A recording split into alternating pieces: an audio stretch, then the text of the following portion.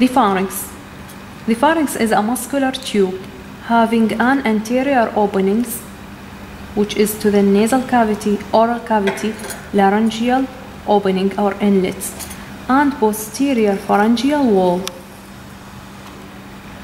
Superiorly from the sphenoid bone till the openings into the esophagus and the larynx. So it is a common pathway for the GIT and for the respiratory system. Divided into three parts: the nasopharynx, the oropharynx, and laryngopharynx. Starting from above, the nasopharynx.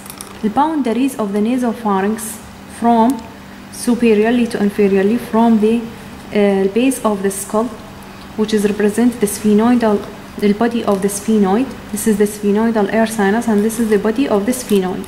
This is the cilia thoracica. So from the body of the sphenoid till the pharyngeal isthmus is the nasopharynx. This is the pharyngeal isthmus, which is narrowest area from the soft palate to the posterior pharyngeal wall. Posteriorly bordered by the posterior pharyngeal wall. Anteriorly it communicates with the nasal cavity via the choana. The characteristic finding in nasopharynx. First, the opening for the Eustachian tube, which connects the nasopharynx to the tympanic cavity, Eustachian canal. This one surrounding the opening is the torus tuberous or tubal elevation. This fold is the salpingopharyngeal fold, which mucous membrane fold covered the salpingopharyngeus muscle. This one opposite to the torus tuberous is the torus levatorus. This area is the torus levatorus.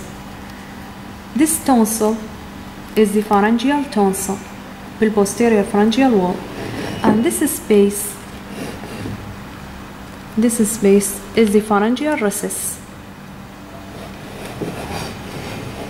The oropharynx. The oropharynx border boundaries starting from above the pharyngeal isthmus, inferiorly the apex or the tip of the epiglottic cartilage. This is the epiglottis cartilage, and this is the tip.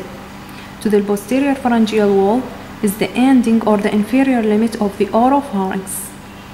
Posteriorly is the posterior pharyngeal wall. Anteriorly is communicate with the oral cavity via the oropharyngeal isthmus. This one is the hard palate, soft palate, and this one is the uvula. Lateral wall of the oropharynx here lying the tonsil, which is the palatine tonsil. So this is the pharyngeal tonsil, palatine tonsil.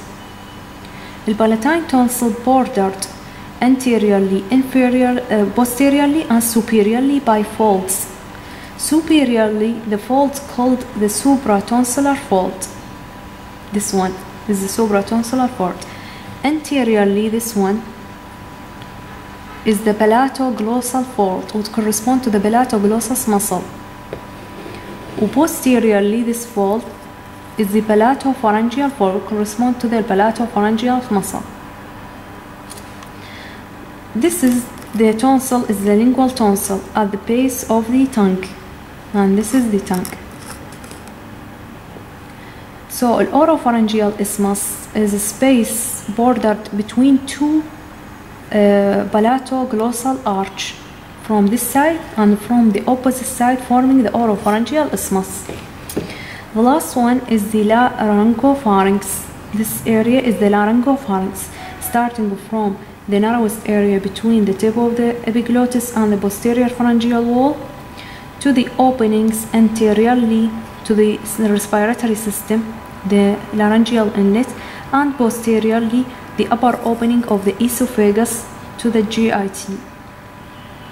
This area is a characteristic for the larynx, so we take it with the larynx anatomy.